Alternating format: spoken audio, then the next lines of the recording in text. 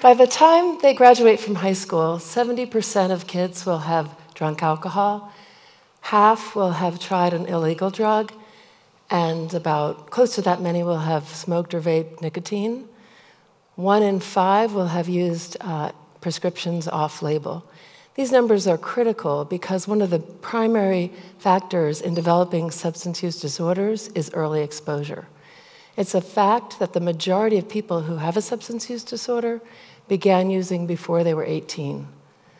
For instance, if you start drinking, by 14, you have 7 times the chance of developing an alcohol problem than you would if you had waited until you were 21 or longer. So why do kids take these risks? Well, they're primed for those risks. And in fact, through most of our evolutionary history, high risk-taking and novelty-seeking and low respect for adults and authorities have benefited the population as a whole.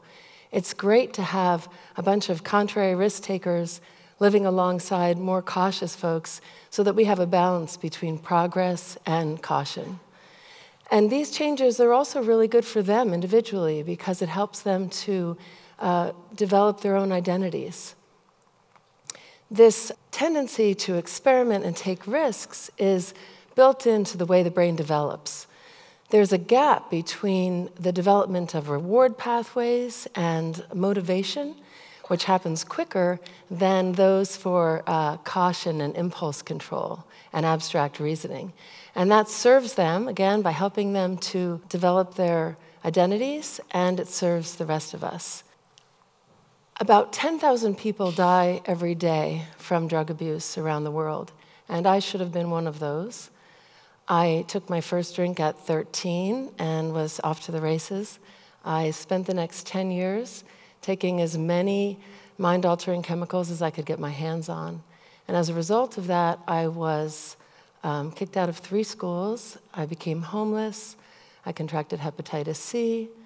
And I ended up in treatment right after my 23rd birthday. I thought it was going to be a spa. This was in the 80s, so I had no idea what treatment was. But I got to a treatment center, and they said there that if I wanted to live, I was going to have to be abstinent, which I thought was a terrible deal. I wasn't sure. But I figured there was a back way. If I had an illness that was killing me, I was going to figure out a cure for the illness, and then I would be able to use without dying. So I eventually got a PhD in neuroscience, and I've been researching in the field since then. And I haven't solved it, and nobody else has either. What we know is that addiction is characterized by craving and compulsive use, tolerance, meaning that the drug works less and less well over time, and dependence, so that when the drugs go away, you feel less good than normal.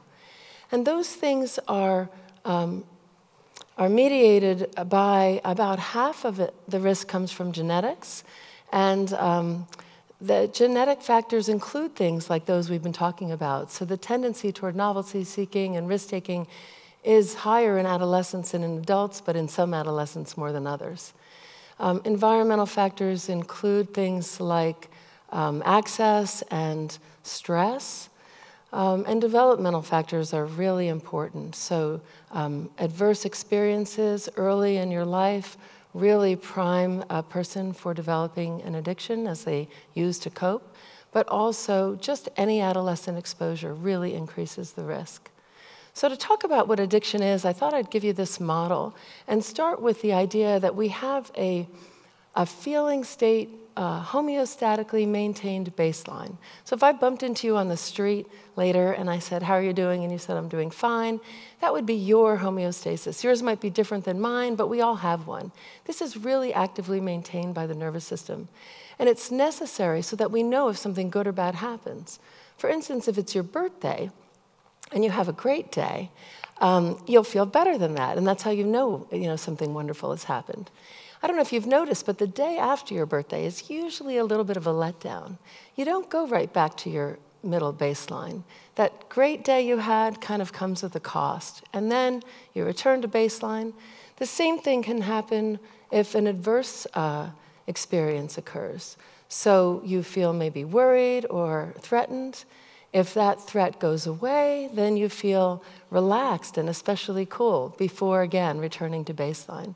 So basically, we start with this homeostatically maintained feeling state that we kind of move around as good and bad things happen, and that's how we know if good and bad things happen. Well, some of us learn that alcohol and other drugs can cause changes in that feeling state to make us feel better than our homeostatically maintained baseline. But you'll notice probably that even a drink or two has a little cost. It might be that you feel not quite normal or a little bit hungover or you don't sleep as well. And then you come back to your baseline. But we don't have to stop with a drink or two, do we? So you could have more than one drink or maybe throw in a little weed, and that would be better. So we can control the delivery of these things. You can only have so many birthdays, right? And you can even take more than just the alcohol and the weed and get really happy. So that seems great, except it's not from the brain's perspective. And the brain will adapt to cause tolerance so that you're not quite as happy, and even eventually enough tolerance that you're really feeling basically normal with your drugs. That adaptation is to maintain the baseline, and that also happens when you take the drugs away, is when you really notice it. So if you're now normal with the drugs, when the drugs are gone, you're on the opposite extreme. So I thought we could take an example, one that's kind of close to my heart. I liked all the drugs I could find, but I especially liked smoking marijuana.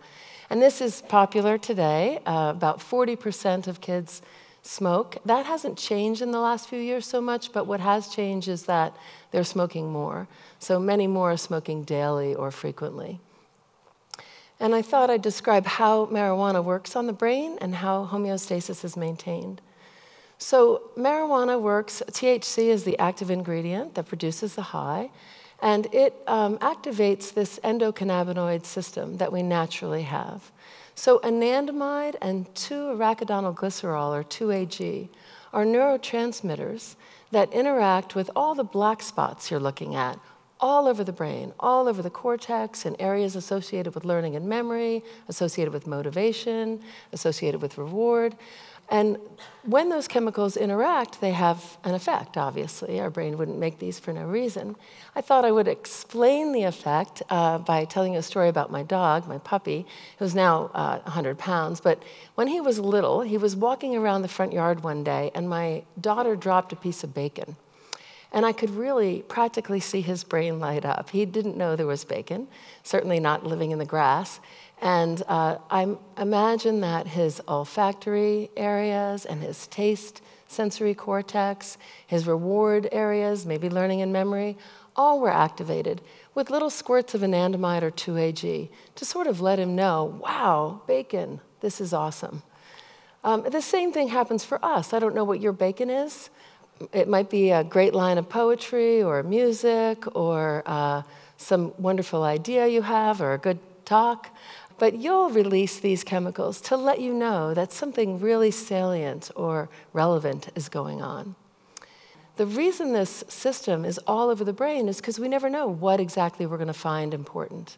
It helps us to sort what's important by sort of highlighting those events or experiences that are particularly meaningful. And this plays a big role in learning and memory. And it really helps us sort what we care about and what we don't care about. Now, THC is a little different, isn't it? Because it's not synthesized and released when we have great experiences. We just smoke it in a bong or a high-potency joint, and it goes all over the brain, and it interacts in all those black spots. So in other words, everything is bacon, which is a lot of fun, I think. I loved that everything was so much more rich and meaningful. And even a tedious day at work could be interesting. Of course, the brain doesn't like it this way, because then you really can't tell when something important happens. So it compensates. And the way it does is illustrated in this picture of, again, rat brains. On the left, your left is a rat that has had no THC or THC-like analog. And on the right is a brain, all the way on the right, that had a high dose for about 14 days.